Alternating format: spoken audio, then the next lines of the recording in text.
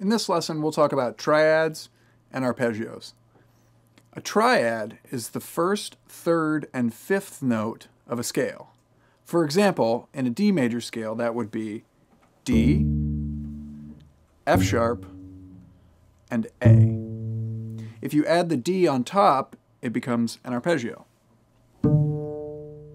So the arpeggio would be D, F sharp, A, and D.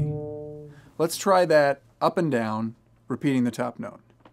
2, 3, 4.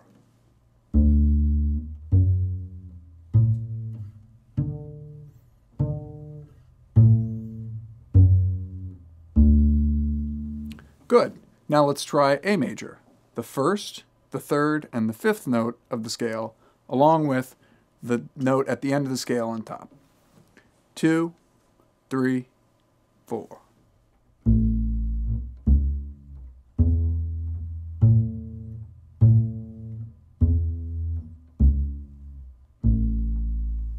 Good. And finally, G major, the first, third, and fifth note, as well as the octave at the top. 2, 3, 4.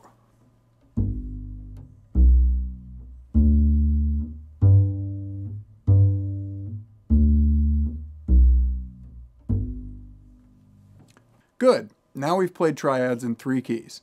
If you can't quite find those, revisit the scales that we did in previous lessons to find the first, third, and fifth note of each of those scales.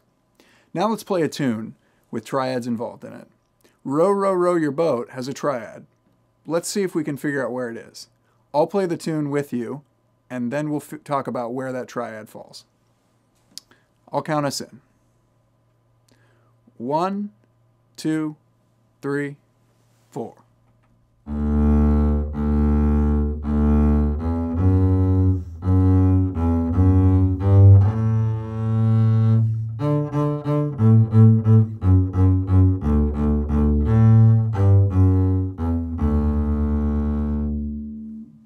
Good. So the triad happens in the third bar with D natural, A natural, F sharp, and D. Now you've played Row, Row, Row Your Boat and learned about triads and arpeggios.